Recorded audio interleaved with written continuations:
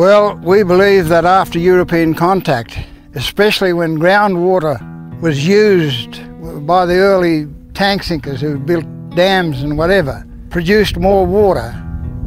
So we had more kangaroos around after European contact than we did in the tribal days. So they had to watch the population of these animals. In Brewarrina, the Roo Works was open there for 40 years, and there were 7,000 kangaroos brought in there every week from a radius of 150 miles. And so there was more kangaroos around, especially the black kangaroos, the grey ones, than any other species. And so with the introduction of dams, bores put down, it produced more kangaroos.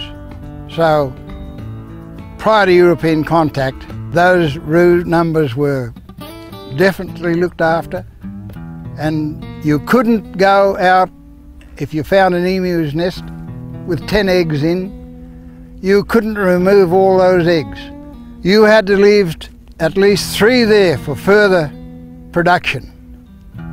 The freshwater turtle or the tortoise, you weren't allowed to touch the long neck one because that was the female species, the breeder. But with the short neck one, you could use it and eat them up. The fish, I think it applies today when there was eggs in our freshwater. They eat certain amounts of them, but not the one species all the time. In prior European contact days, they had certain areas that were protected. The native bees that existed in all our areas, they were protected, no one was allowed to touch them. It was more stricter then in my day when the introduced bees were introduced to the country. That's the Italian and English bees who produced more honey. These types of things had to be looked after. You just couldn't go there and find a bee's nest and cut it down as you wanted to without the authority of those people who shared the honey with everybody. Living in such an environment as these people lived in for generations, had no diseases themselves. And I'm sure that they were a healthy people, the same as the animals.